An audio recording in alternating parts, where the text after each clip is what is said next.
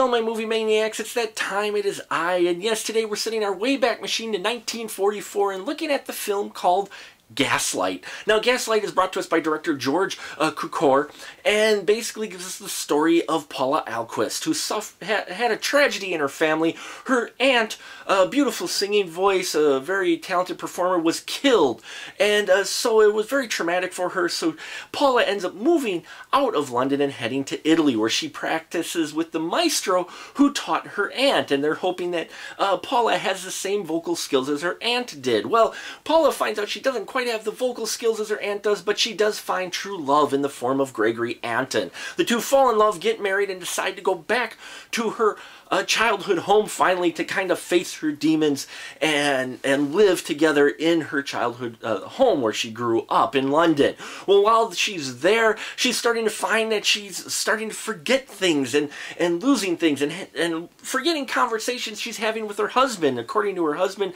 she's starting to lose her mind. But things aren't exactly on the level, and there's something a little bit fishy here going on, and we see how those events play out for her and find out whether or not she is actually losing her mind, or is there some other nefarious plot going on. Oh, folks, Gaslight.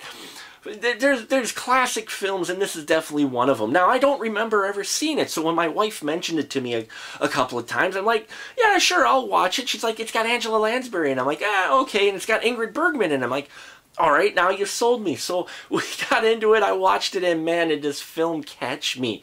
It's just so beautifully performed, and it really is Ingrid Bergman who steals the show in this movie. And you can see why she got her first golden statue for this role as Paula Alquist. She does fantastically as just this bright, bubbly girl at the beginning of the film, and just watching her descent into Crazy Town really is just spot on perfect. I mean, she gets these little facial nuances and these little things going on, and just the way she delivers the line, everything about this role is perfect.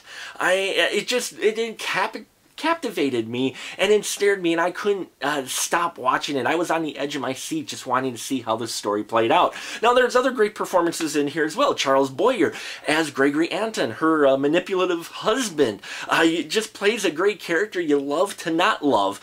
You know, you got Joseph Cotton in here, who plays Brian Cameron, a guy who's starting to investigate things. He thinks things are kind of fishy and not on the level with good old Gregory and Paula, and so he starts digging deeper into this story, into this case, and I loved his character. Now, you remember Joseph from Soylent Green. He does a good job. You've got Dame Mae Whitty in here, very talented and veteran actress in here as the nosy neighbor, and as I mentioned, very young Angela Lansbury in here as Nancy, the new maid that's hired by the husband. Fantastic performance by her as well. It's a great script. It's an engrossing script. It's one of those that reveals some things to the audience about certain cast members, but most of the other characters aren't aware that's going on. So you're kind of like, no, you can't be doing this. And so that's what helps also ensnare you, because the audience is more in on it than most of the rest of the characters. And so that puts you up ahead. And it's just smart movie making. Folks,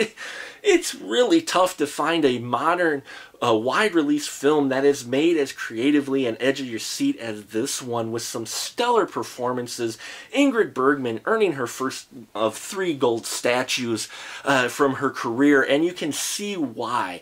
Just a captivating performance that definitely steals the show and makes you just engrossed in this film, and really hope that everything turns out in the end for her character. You feel sympathy, you feel sad, you feel her insanity come right through the screen and grab you, and that's the type of performance she puts in this movie. So if you're a fan of just good films, come check out Gaslight if you have not already.